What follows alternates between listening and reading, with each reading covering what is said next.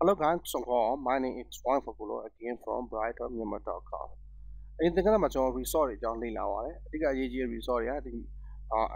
drawback HCPI အားလုံးအရေးကြီးပါတယ် okay အဲ့တော့ value မှာကျွန်တော်က dimension နဲ့ string နဲ့ style အကြောင်းကို dimension နဲ့ string အကြောင်းကိုပြောပြသွားတယ်။ style အကြောင်းမပြောခဲ့ဘူး style မှာကျွန်တော်သင်ကြီးပြောင်းအောင်ဖြစ်တဲ့ကြောင့်နောက်ပိုင်းသက်ဆိုင်ရာသင်ခန်းစာမှာကျွန်တော်ပြောင်းနေတယ်ကိုပြသွားပြီမယ်။ပြီးတော့ကျွန်တော်အခုက APP Copilot V7 ကိုသုံးလာတဲ့ကြောင့် default theme ဖြစ်နေတယ်။ဒါကိုကျွန်တော်နောက်ပိုင်းကျရင်ပြောင်းနေတယ်ကျွန်တော်ပြပြီမယ်။ဥပမာကျွန်တော် color တို့ integer တို့ကျွန်တော်မပြခဲ့လိုက်ဘူးဥပမာအမေတက်ဆိုင်သင်ခန်းစာရအောင်မိတ်ဆွေသဘောပေါက်သွားလိမ့်မယ်အဓိကအရေးကြီးတာဒီ string တို့ dimension တို့မှာကျွန်တော်တန်ဖိုးတွေကိုဘယ်လိုကြီးညာလဲသင်မိတ်ဆွေနောက်ပိုင်းကျရင်ပေါ်ပြခြားနာချက်ဖြစ်တဲ့ color တို့ integer တို့ကြီးညာတတ်သွားလိမ့်မယ်ဒါတွေကိုသဘောပေါက်အောင်လည်းလုပ်တာပြီးတော့အားလုံးလည်းချက်ချင်းသဘောပေါက်ကြမလို့ကျွန်တော်လက်တွေ့သင်ခန်းစာမှာလက်တွေ့အသုံးပြုနေမိတ်ဆွေသဘောပေါက်သွားလိမ့်မယ်အဲ့တော့ဒီနေ့သင်ခန်းစာကျွန်တော်ဆက်ပြီးတော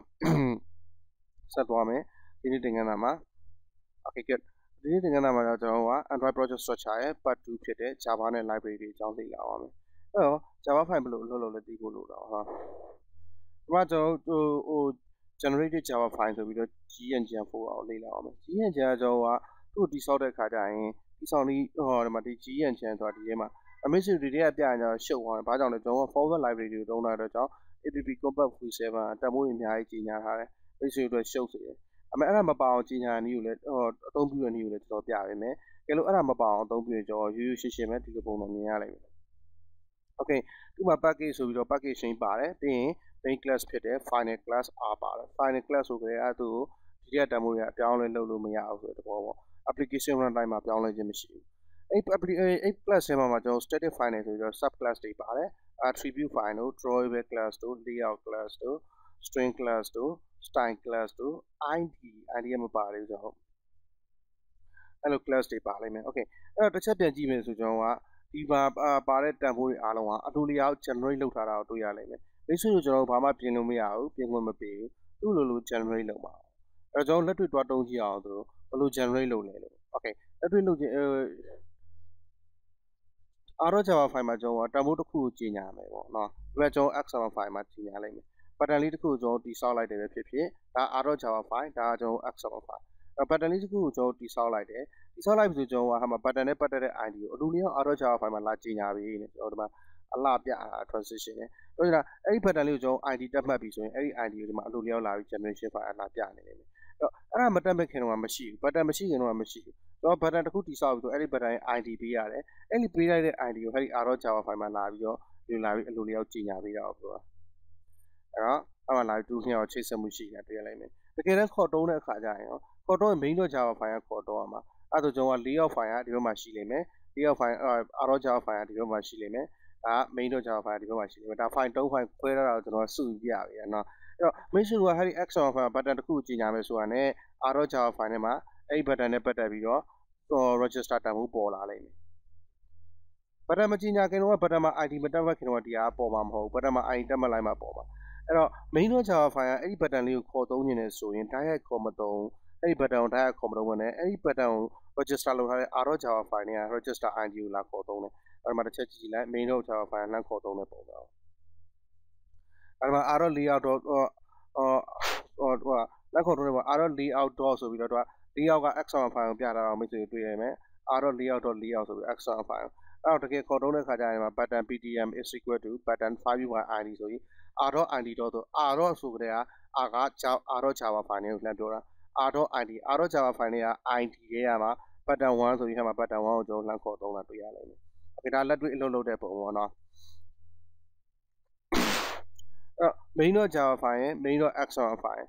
main .java file နဲ့ main .xml file မိတ်ဆွေတော့တဲ့သဘောပေါက်စရာတော့မလိုဘူးဒါပေမဲ့ကျွန်တော်တခြားတော့ရှင်းပြမယ်သူ့အဲ့တော့အရင်ဆုံးကျွန်တော်ဘာတော့လုပ်ကြည့်မလဲဆိုတော့ကျွန်တော်လည်း register value တစ်ခုတော့တတ်မှတ်ကြည့်မယ်အဲ့တော့မတတ်မှတ်ခင်ကျွန်တော်က RO Java file နဲ့တစ်ချက်ဖွင့်ထားအောင်မိတ်ဆွေသဘောပေါက်အောင်လို့ပြီးတော့ main.xml ကိုဖွင့်ပါ main.xml ဆိုတာဒီထဲမှာရှိတယ်ကျွန်တော်ကတော့ဖွင့်ပြီးကြတာပဲနောက်ထပ်ဖွင့်လိုက်လေဒီမှာပေါ်ပါပဲအဲ့တော့ကျွန်တော် button တစ်ခုဒီမှာတိဆောက်ကြမယ်အလွယ်နည်းနဲ့ပဲတွားလုပ်မယ် button တစ်ခုကိုကျွန်တော်ဆွဲချလိုက်မယ်အမြဲတမ်းတော့အလွယ်နည်းနဲ့လုပ်အောင်မဟုတ်ကျွန်တော်ကဒီက code တွေကိုအဓိကထားလို့မှဖြစ်တဲ့ XML code တွေကျွန်တော်ကိုယ့်ဘာကိုရေးသွားမှာအဲ့တော့ဒီလိုbutton တစ်ခုဆွဲချပြီးတော့ကျွန်တော် button ID ကိုလာပြောင်းမယ်ပေါ့နော် right click ထောက်ပြီး edit ID ဆိုပြီးလာပြောင်းလိုက်ရကျွန်တော်က ptn test test လို့ပြောင်းလိုက်မယ် ptn test လို့ပြောင်းပြီးကျွန်တော် okay လို့တစ်ချက်နှိပ်လိုက်မယ်ခဏစောင့်ရမယ်ပြီးတော့ CO ကိုတစ်ချက်နှိပ်ထားမယ်အဲ့တော့ကျွန်တော်ဘာလုပ်ခဲ့လဲ double click နှိပ်ပြီးကြည့်လိုက်ရင် button ID ပြောင်းခဲ့လိုက်တယ် btn test test လို့ button မှာ id ထည့်လိုက်တယ်အဲ့ဒါဆို r.java file ထဲမှာအဲ့နာမည်နဲ့တန်ဖိုးရှိရတယ်အဲ့တော့ကျွန်တော်ဒီတန်ဖိုးလေးကိုတစ်ချက် copy ကူးချပါမယ်ပြီး r.java file တွားပြီးတော့တစ်ချက် focus လုပ်တာ control F နဲ့ control V ဆိုပြီးကျွန်တော် btn test ကိုရှာကြည့်လိုက်မယ် file လို့ရှာရတဲ့မှာကျွန်တော်ရဲ့ btn test ကိုခါမှလာပြီးဒီ hexadecimal value နဲ့ register လုပ်ထားတာတွေ့ရလိမ့်မယ်အဲ့တော့ကျွန်တော် button လေးကိုခေါ်သုံးရင်အဲ့ဒီနာမည်နဲ့လည်းခေါ်သုံးလို့ရတယ်လို့အဲ့ဒီ register value နဲ့လည်းခေါ်သုံးလို့ရတယ်ဆက်သွားပြီးခေါ်သုံးကြည့်အောင်ကျွန်တော် button တစ်ခုတည်ဆောက်ကြည့်မယ် BUTD1 button button object တည်ဆောက်မယ်ပြောတာ button btn ဆိုပြီးတော့ is equal to သူ့ကျွန်တော်ကfile view by id ဆို method ကိုအသုံးပြုပြီး id နဲ့နှမ်းရှာမယ် file view by id ဘယ်တွေကရှာမှာလဲကျွန်တော်ကရှာကြတဲ့အဲ့ r.java file နဲ့ရှာမှာเนาะဒီ r.java file နဲ့အဲ့တော့ကျွန်တော် r ဆိုပြီးတော့ရှာလိုက် sorry ကျွန်တော်file မှာ r.java file ဖြစ်တဲ့ r. ဆိုပြီးတော့ r ထဲမှာကျွန်တော် class တွေအများကြီးရှိတယ်ဘယ် class ကချခြင်းအောင်တခြားပြန်စဉ်းစားကြည့်ကျွန်တော်ဒီ btn tag ဆိုတဲ့ကျွန်တော်တို့ရဲ့button လေးရဲ့ id ကို register လုပ်ထားတဲ့ကောင်ကဘယ် class ထဲမှာရှိအောင်ကြည့်လိုက် class id ထဲမှာရှိတယ်အဲကျွန်တော်က r.id ကိုကြီးညာပေးမယ်ဒီကောင်ဖျက်ထားလိုက်ခင် yes ပြီးရင် r. ဆိုပြီးတော့ id လို့ကျွန်တော်ခေါ်ပေးမယ်ဘာကြောင့်လဲ id class ထဲမှာရှိနေလို့ကျွန်တော်ရဲ့ button register လုပ်ထားတာဒီ button ကိုကျွန်တော် import လုပ်ပေးလိုက်မယ်အမှားမပြနေအောင်လို့ပေါ့ထောက်လိုက် mouse ထောက်ပြီးတော့ android import လုပ်ပေးလိုက် widget ထဲကပြီးရင်ကျွန်တော်က r.id ထဲမှာဘာကိုခေါ်သုံးနေတာကိုတစ်ချက်ပြန်ကြည့်မယ် r.java file နဲ့က id ထဲမှာကျွန်တော်တို့ရဲ့ button နာမည်က btn tag ဆိုပြီးတော့ btn tag လို့ခေါ်သုံးလိုက်မယ်ကျွန်တော် .btn tst tag ဒီလိုခေါ်သုံးလဲကျွန်တော်တို့အလုပ်ဖြစ်တယ်ကျွန်တော်စေးလိုက်မယ်အားလုံး okay သွားလိမ့်မယ်ဒါပေမဲ့ okay သွားလို့ပြောရမယ်တော့ပြဿနာတက်နေဘာကြောင့်လဲကျွန်တော်ရလာမှာ id value ကိုရလာမှာအဲ့တော့ကျွန်တော်က id value ယူချင်တာမဟုတ်ဘူး button အနေနဲ့ယူချင်တာဖြစ်တဲ့တော့အဲ့ id တွေရမှာပေါ့ဗျာ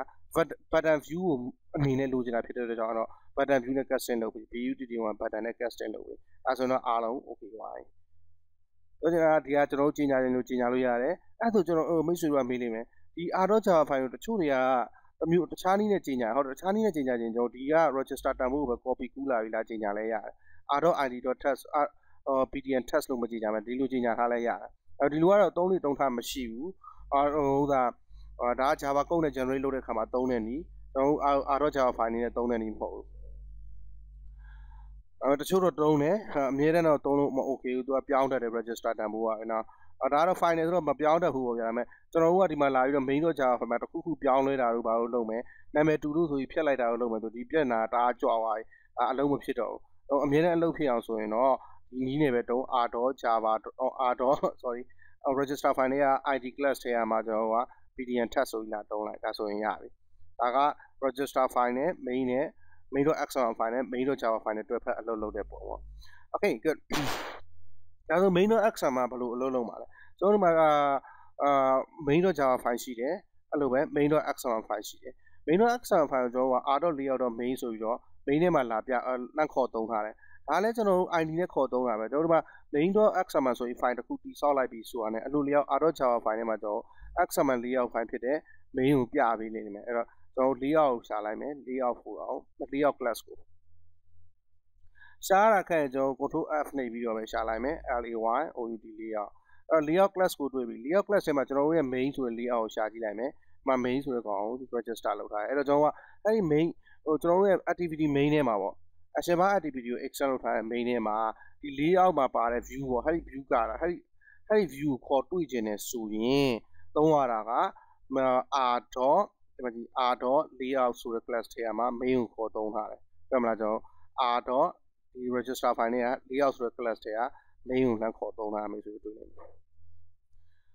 ဒါပဲကျွန်တော်က register file လုပ်ပြီးအားလုံးကိုခေါ်သုံးတဲ့နည်း okay နောက်တစ်ဆင့်မှာကျတော့ကျွန်တော်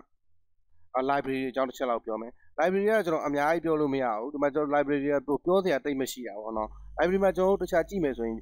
library ကများတယ်ဗျ Android ကတော့တခြားကြည့်လိုက်ရင်ဒီမှာဒီ Android 4.2.2 ရဲ့ library file ပဲသူ့ကိုကျွန်တော်တို့တခြားချင်းဒီရဲ့ language ရဲ့ programming software မိတ်ဆွေကတော့လမ်းကြောင်းတစ်မျိုးပြနေမယ်ကျွန်တော် SDK ရှိရဲ့လမ်းကြောင်းကိုပြရတယ်အဲ့တော့ dependency library မှာလည်း APP compat v7 ရှိရဲ့လမ်းကြောင်းကိုပြနေမယ် APP compat v4 ရှိရဲ့လမ်းကြောင်းကိုပြနေမယ်ဒါကျွန်တော်က APP support v7 ကျွန်တော် compat လို့ခေါ်တာဟိုမှာ compat လို့သူက project နာမည်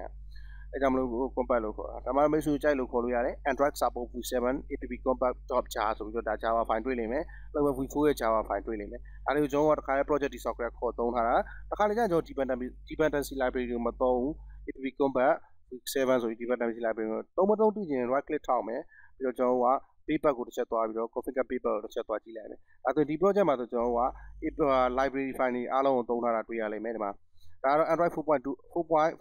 ကကြတော့မိတ်ဆွေတို့တခြားကြည့်ချင်ဟဲ့ Android 4.2.2 ကကျွန်တော်တို့ project စတင်တည်ဆောက်ခဲ့တာ file new Android project ဆိုကြတာဟိုကျွန်တော်တို့ targeted combine with SDK ကိုကျွန်တော်ပေးခဲ့တာလေနော် combine with လုပ်မယ်ဆိုပြီး KitKat နဲ့ combine လုပ်မယ်ဆိုပြီးပေးခဲ့တာအဲ့တော့ကြောင့်ကျွန်တော်တို့ဒီတစ်ချက်ဒီဟာကိုပြရနာ 4.4.2 ဆိုပြီးတော့နော်အဲ့ဒီမှာ library မှာလည်းရှိတဲ့ app combat v4 ဆိုနောက်ပိုင်းကျရင်ကျွန်တော်က view page နဲ့ပတ်သက်ရင်ဒါကိုသုံးမယ်အဲ့လိုပဲကျွန်တော်က fragment နဲ့ပတ်သက်ရင် v7 နဲ့ v4 ကိုမျှသုံးသွားလိမ့်မယ်ဒါက Android ရဲ့ library file တွေပဲကျွန်တော်နောက်ဆုံးအချိန်တစ်ချက်ပြပြပေးမယ် library file ၄မျိုးရှိတယ်ပထမကကျွန်တော်က combine လုပ်မယ် target လုပ်မယ် version အတွက် library ပြကျွန်တော် combine with sorry combine with ဘာနဲ့ combine လုပ်မှလဲကျွန်တော်ရွေးခဲ့ပြီးတယ်ဟဲ့ကျွန်တော်အဆုံးအပြတဲ့အချက်တွေနော် project ကိုစတင်တည်ဆောက်ခဲ့ကဘာနဲ့ combine လုပ်မှလဲဆိုတော့ကျွန်တော်တို့ဒီမှာ combine ဖို့ကိုတစ်ချက်ရေးခဲ့ပြီးတယ်အဲ့ဒီ library တွေကိုပြောတာနော် combine လုပ်ပြီးမယ် library အဲ့ပြင်ကျွန်တော်ဒီအောက်မှာလာကြည့်ရင် app combat server v7 တွေ့ရတယ်ဒါက fragment နဲ့တခြားကျွန်တော်ဟို format library တွေတုံးတာဗျာတချို့ Android version တွေမှာသူက 2.2 Froyo ပေါ့ဗျာ Froyo ဖြစ်နေတယ်ကျွန်တော်တို့က KitKat နဲ့တည်ဆောက်တယ်ဆိုရင် KitKat နဲ့တည်ဆောက်တာတော့ Froyo အသုံးပြုနိုင်စေခြင်းဒီ format library တွေအသုံးပြုပြီးသုံးတယ်အဲ့လိုပဲ action bar library ကကြတော့သူက v4 ကကြတော့ action bar တို့ view page တို့နဲ့တွဲပြီးအသုံးပြုတယ်နောက်ကျရင်ကျွန်တော် fragment နဲ့တွဲပြီးသုံးပြမယ်Android dependency library အဲ့မှာနောက်ဆုံး v4 ကိုနောက်တစ်ခုချင်းချက်တွေ့ရတယ်Okay ဒီ library ရဲ့လက်တွေ့အသုံးပြုပုံကိုကျွန်တော် project နဲ့တွဲပြီးရှင်းပုံပြီးနားလည်နိုင်မယ်ဒါပေမဲ့ဒါကတော့ library Android မှာအသုံးပြု library အားလုံးပဲ Okay နောက်တင်ကန်းမှာကျွန်တော် Android manifest နဲ့တခြားလိုအပ်တဲ့လက်ကျန် file လေးတချို့တော့လေ့လာမယ်ပြီးရင်တော့ကျွန်တော်သင်ခန်းစာထဲမှာပြီးသွားပြီပေါ့ Okay ကျေးဇူးများတင်ပါတယ် Wi-Fi ကိုတော့ Brighter မြန်မာပါ